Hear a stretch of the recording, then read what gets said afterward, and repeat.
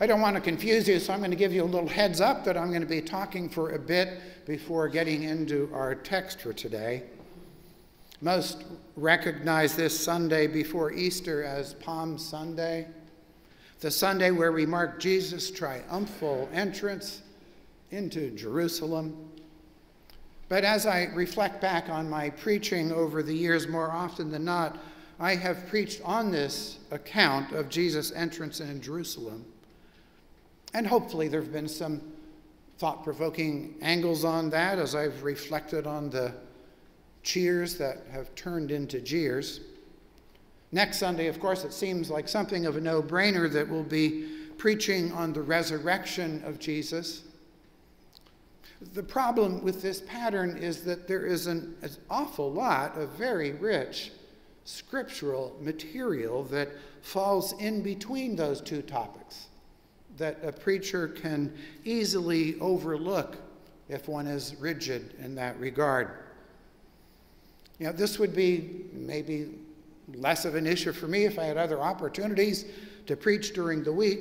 At least I'm comforted to know that many of you will be attending our Maundy Thursday service this week that'll reflect deeply on Scripture. But apparently Protestants who worked together 40 years ago in developing what we refer to as the common lectionary recognized this problem as well. And that's why on this Sunday, they have developed two tracks, if you will, to choose from. One focus is referred to as the Liturgy of the Palms, and the other is referred to as the Liturgy of the Passion.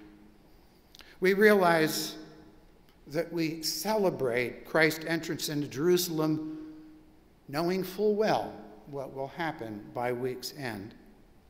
So then some churches refer to today as Palm Sunday, and others refer to this as Passion Sunday, depending upon their scriptural focus for that year.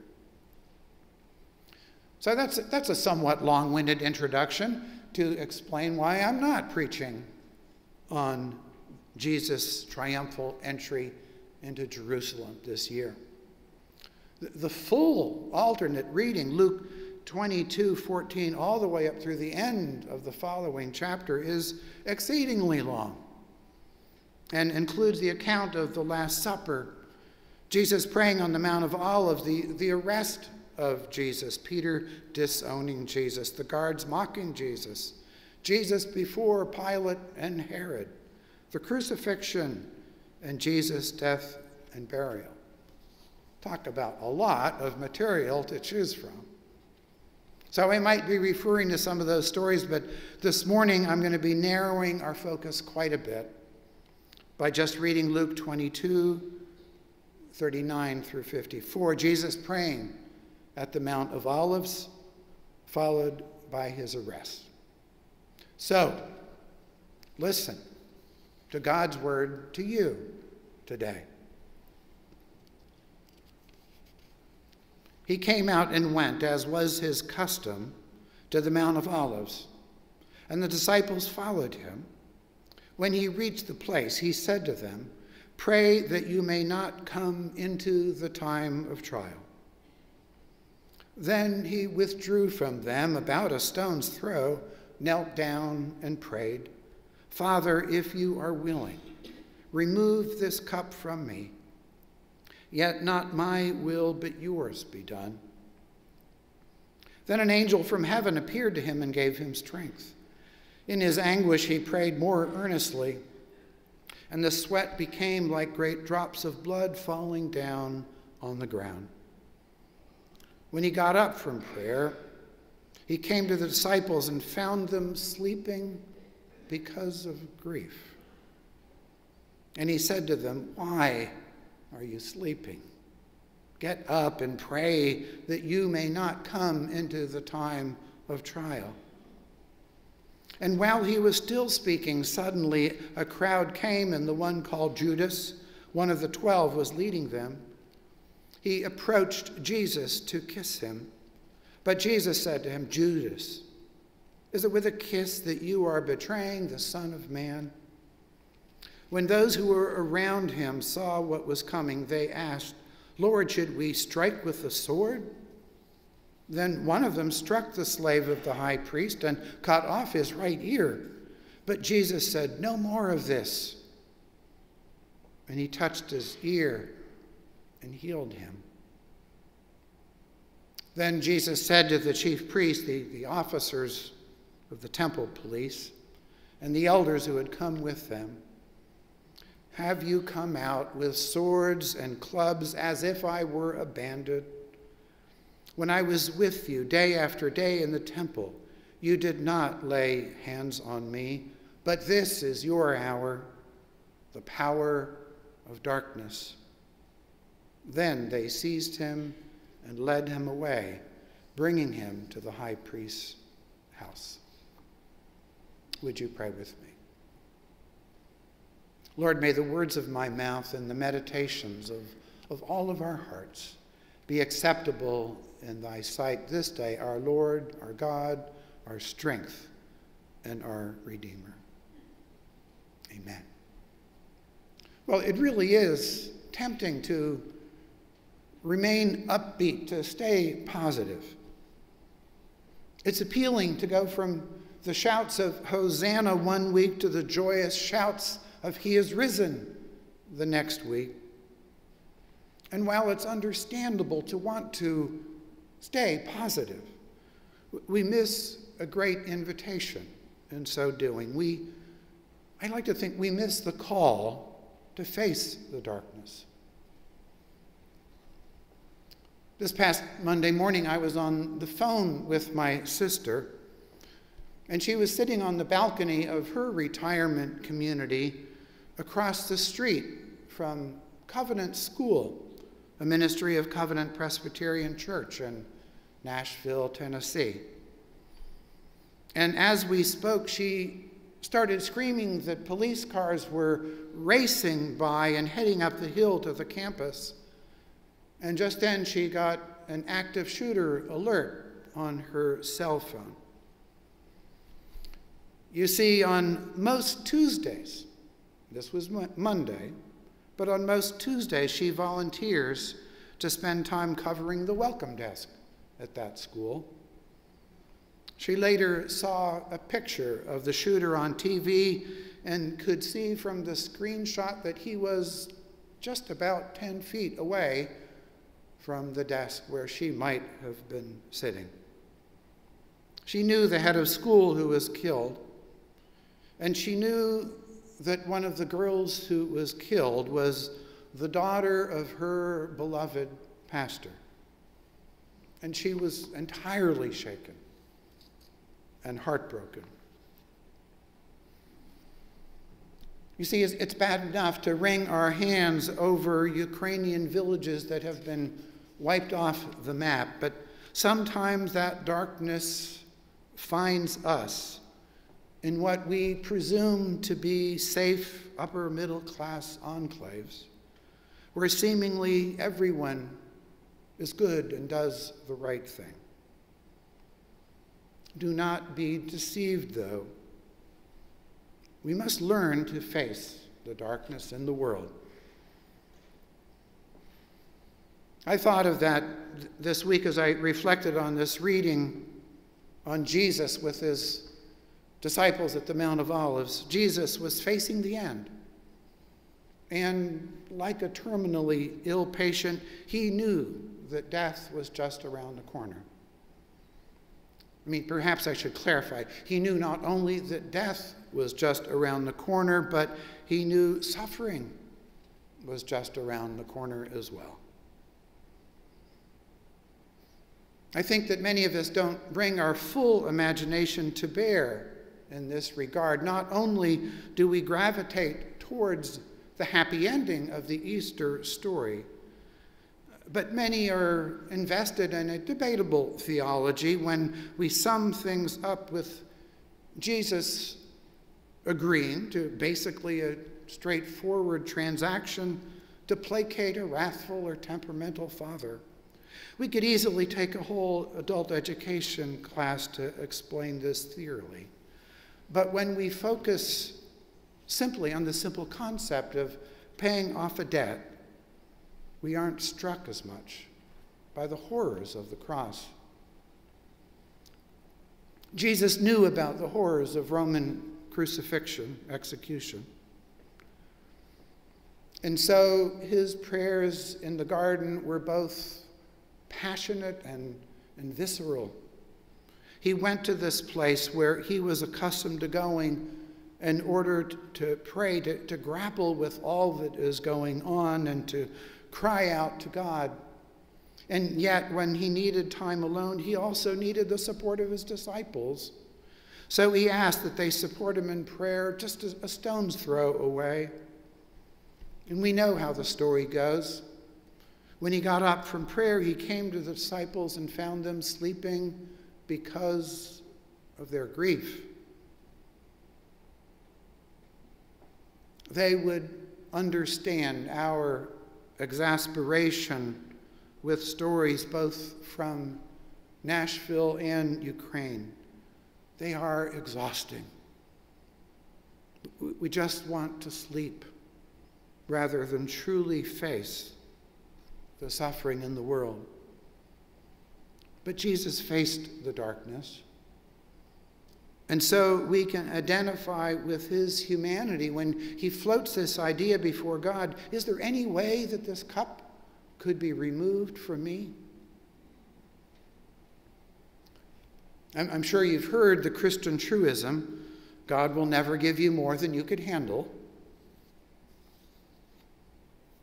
And while this sounds like a thought of good cheer on the surface, in a sense, it cuts in a way that is not anticipated. If you were the one bearing an unbelievable burden, if you were the one who just tragically lost your 9-year-old daughter, and someone gives you such a Christian pep talk, it's easy to conclude, therefore, that there must be something wrong with you.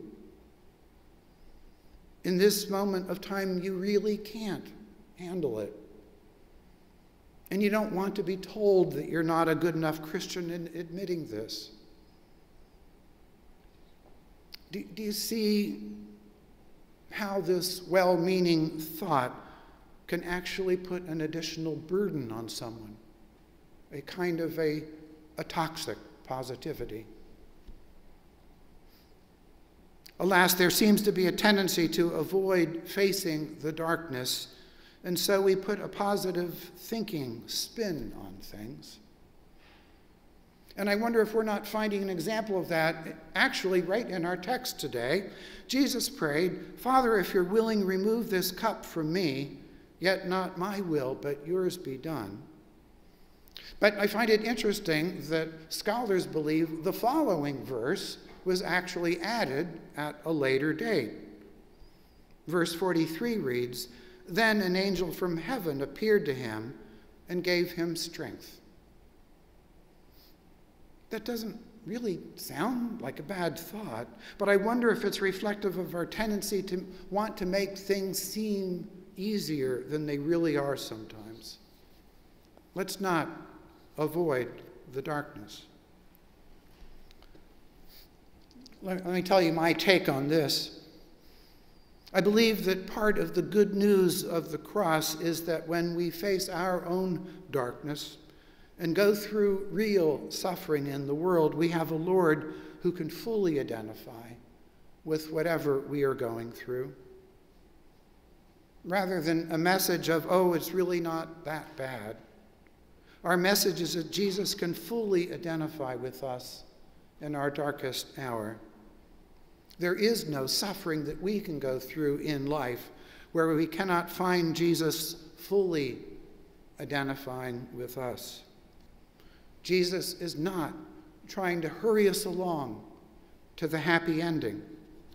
Jesus is not judging us, but is being fully present with us in our darkest hour. And for God's sake, he is not falling asleep on us. Can we jump ahead to that scene on the cross when Jesus says, my God, why hast thou forsaken me? This is taking our experience of suffering to the farthest extent, when experientially we don't even sense God's presence with us at all. Perhaps that's the greatest suffering of all. Yet God is still with us. As the psalmist says, if I say, surely the darkness shall cover me, and the light around me become night, even the darkness is not dark to you. The night is as bright as the day, for darkness is as light to you. It's a matter of perspective. What might seem as utter darkness to us is not dark to God. God is with us. In the Christian classic, St. John of the Cross refers to the dark night of the soul, la noche oscura del alma. He describes this painful reality of feeling totally devoid of any sense of God's presence. And what a terrifying experience that is. You've lost that sense of certainty of who you are in relation to God. The skilled spiritual director will not try to rush you through this phase with positive affirmations. The gift of the dark night is that when letting go of all former certitudes, you are unknowingly opening the door to deeper realities and to a more immediate, authentic sense of God's presence. When you face the darkness, you move beyond the God of easy answers to the God of authentic experience. That sense of being alone in the dark is preparing your soul, cultivating your soul for something more. Back to our story. After praying for God's presence in the face of imminent suffering, a crowd formed. Judas betrayed him, and he was led away to the high priest's house, saying, when I was with you day after day in the temple, you did not lay hands on me, but this is your hour and the power of darkness. He came into the world, loving the world steadfastly, even though this unavoidably led to facing the power of darkness. Jesus loved the world to death.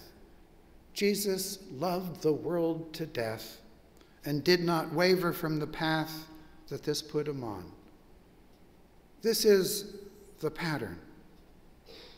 When you love, you become like a grain of wheat that breaks open and dies and brings forth new life. As Jesus reminds us elsewhere, no one takes my life from me, but I lay it down of my own accord. Rowan Williams, the Archbishop of Canterbury, speaks of Jesus' sacrifice, but points out that Jesus' death was not a ritual sacrifice. It didn't happen in a temple, but on an execution site. He writes, Jesus' sacrifice is the sacrifice of obedience. At every moment in his life, he has given his heart to God in such a way that God is able to work through him with no interruption, with no diversion. At every moment, Jesus fulfilled the law, not by obeying God like a reluctant soldier with the sergeant major ordering him around, but at every moment, Jesus has done what God wants. Even before his crucifixion, we could say that in Jewish terms that he was offering sacrifice, giving his heart to God in such a way that God is pleased with the gift. Jesus faced the darkness by living a life of obedience and radical love. By living a life of obedience and radical love. His sacrifice was bigger than a transactional moment on the cross. and beyond forever celebrating any particular moment, we are called to pick up our cross and follow him. We too are called to a path of unwavering love as we face the darkness. We're called to be caught up in this same love that allows us to face the darkness without falling asleep. Paul reminds us what it means to have the mind of Christ. Make my joy complete, be of the same mind, having the same love. Let this same mind be in you that was in Christ Jesus, who emptied himself. He humbled himself and became obedient to the point of death, even death on a cross. On this path, we will not only come to the cross, but as we'll discover next week, we will discover resurrection life as well. Amen.